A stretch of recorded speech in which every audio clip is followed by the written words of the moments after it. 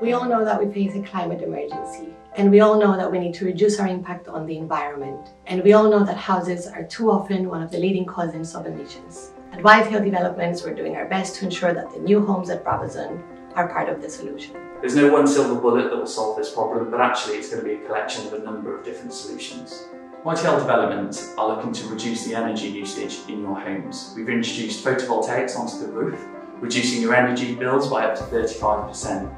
And also, in addition to that, if you buy our batteries, up to 50%. There are lots of little details that add up to make Brabazon's homes more efficient, such as low energy lighting and energy efficient Siemens appliances that come as standard.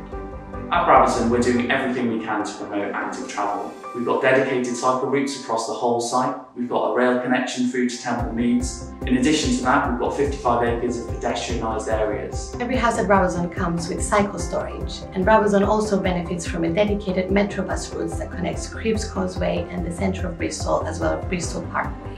If you have to use a car, every house comes with an electric car charging point.